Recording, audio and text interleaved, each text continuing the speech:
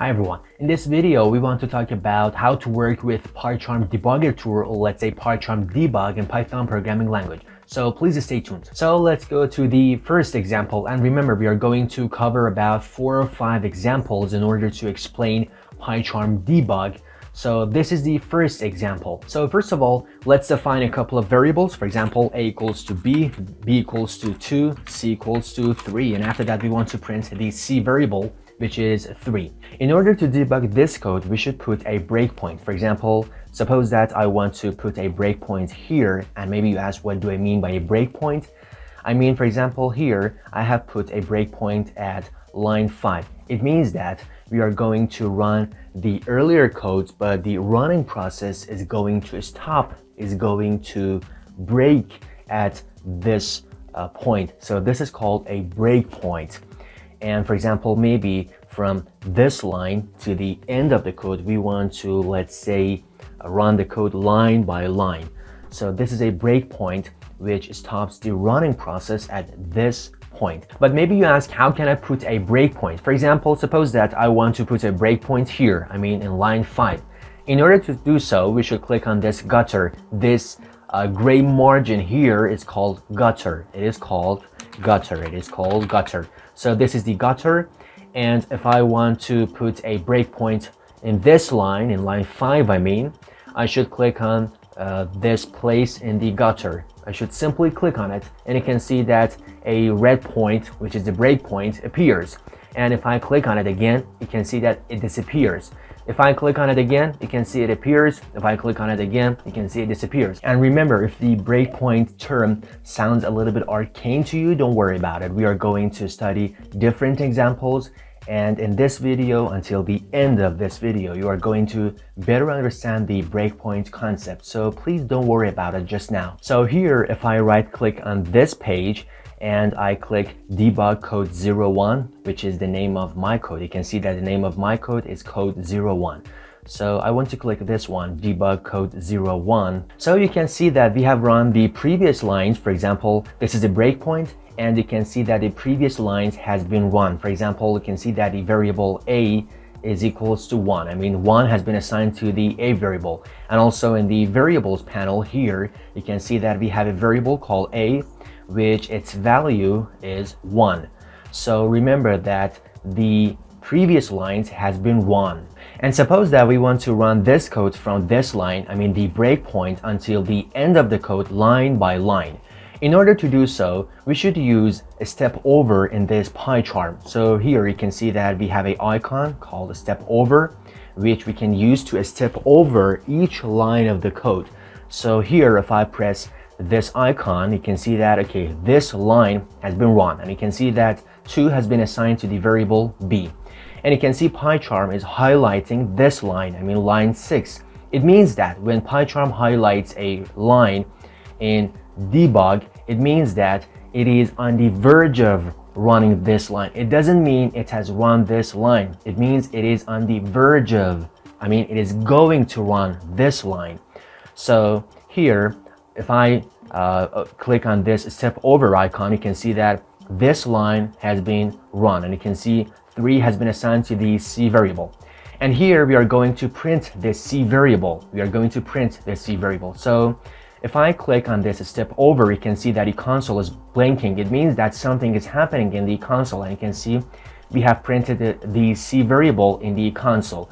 So you can see that this is the console tab and this is the debugger tab. To better clarify the concept of debugger tool in PyCharm, let's take another example, I mean the second example. In this example, suppose that we want to print the values between 2 numbers, for example, let's say a and b.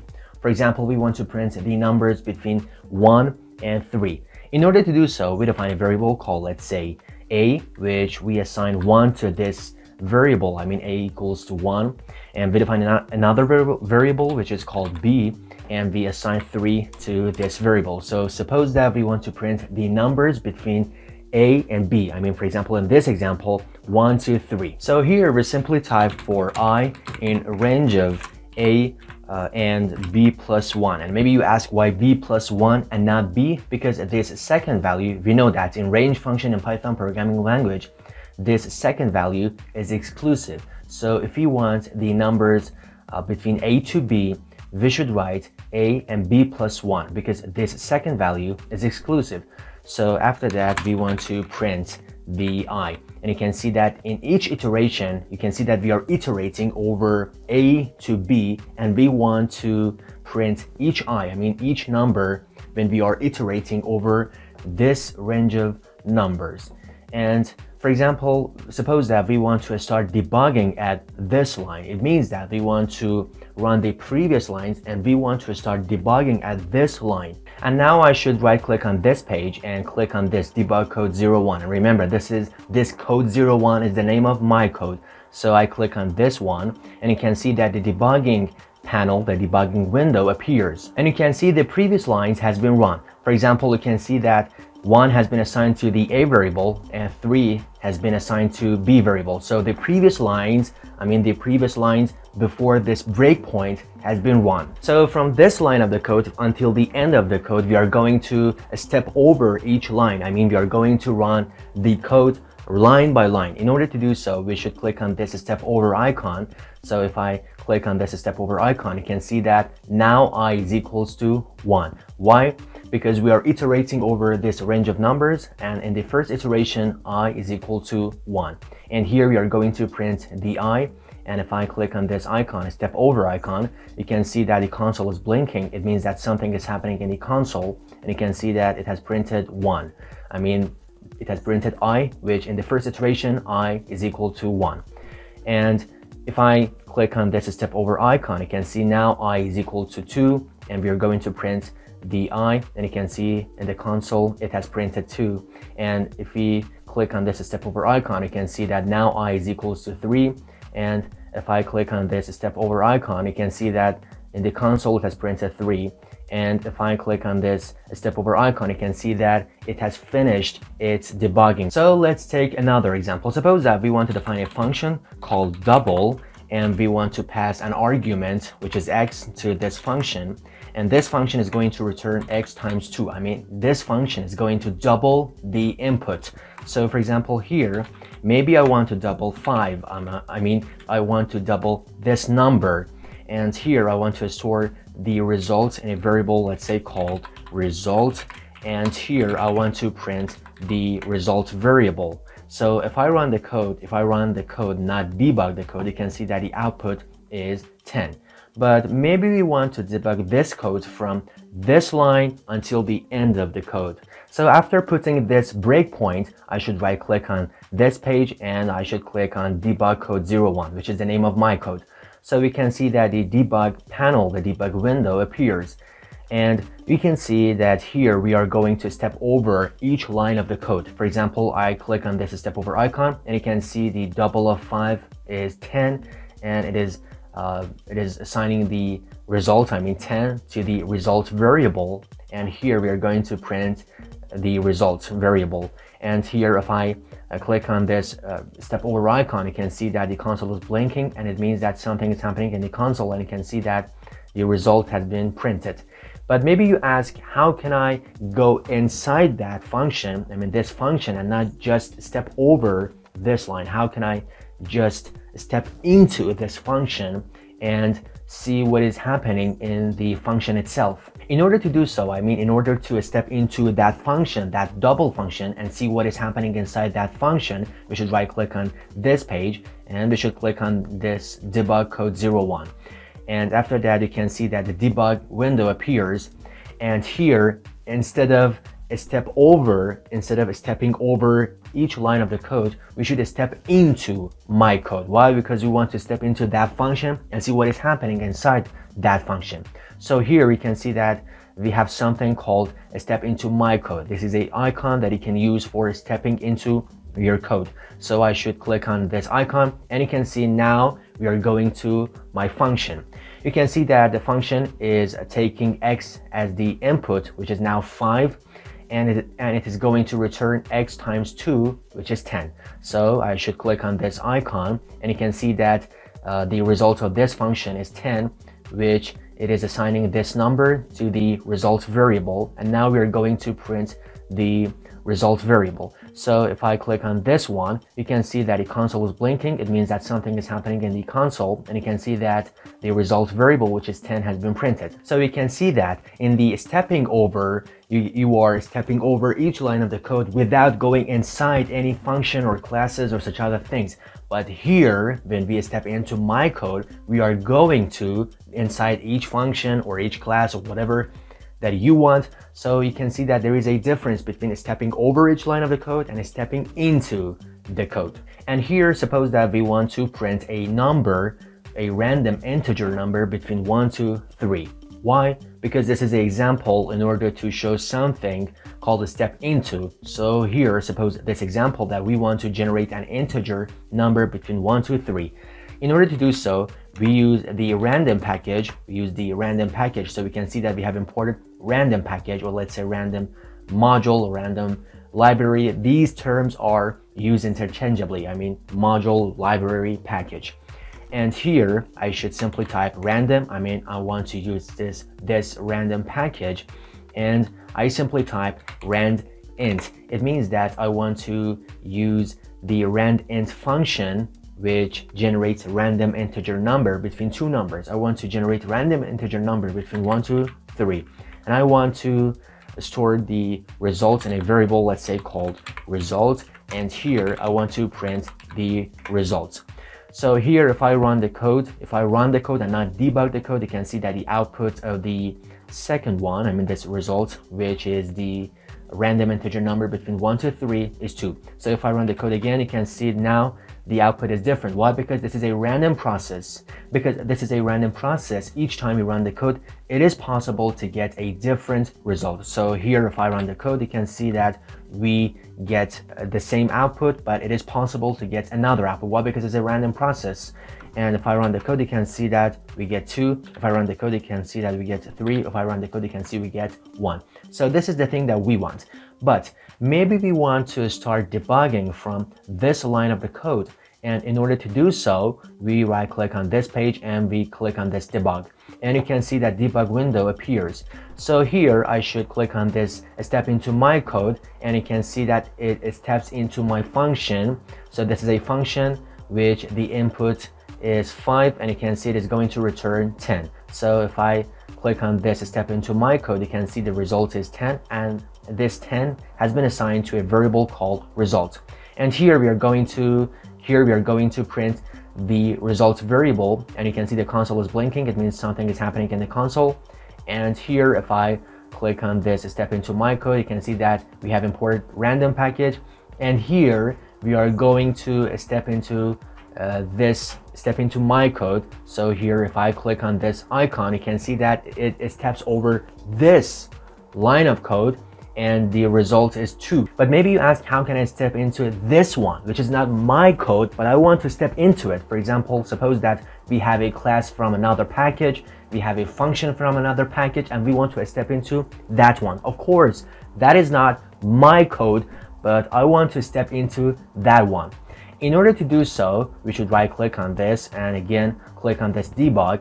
And here we shouldn't click on the step into my code. For example, here, if I step into my code, you can see that the result is 10, and we are printing the result variable, which is 10. But here, after printing this random package, we don't want to step into my code because this is not my code. This is a package code. This is a library's code. So I should click on this step into and not step into my code. So if I click on this one, you can see it steps into the code of that package, and you can see that it is going to step into each line of the code in that random package. But if you want to step out of this package, we should click on this one, step out, and you can see now we are on this line in our code. And here, if I click on step into, you can see that it has generated a random integer number between 1 to 3, and it has assigned the result to a variable called result. And here we are going to print the results variable. So you can see something is happening in the console, and it has printed 2, which is that number that has been generated between 1 to 3. So here's a summary. A step over means that we are going to run the code line by line without going into any function, any class, or etc. A step into my code means that we are going to run each line of the code and going inside any function, any class, or etc., which is my code, not other modules code. A step into means that we are going to run each line of the code and also stepping into any function, any class, or etc., both in my code and other packages code. And a step out is very clear, we're just stepping out. Okay, consider this example. We have defined the double function, and here you can see that we are doubling 5 and we are storing the results in a variable called a, and here we are printing a. So if I right click and click on this debug code 01, you can see that the debug tool appears.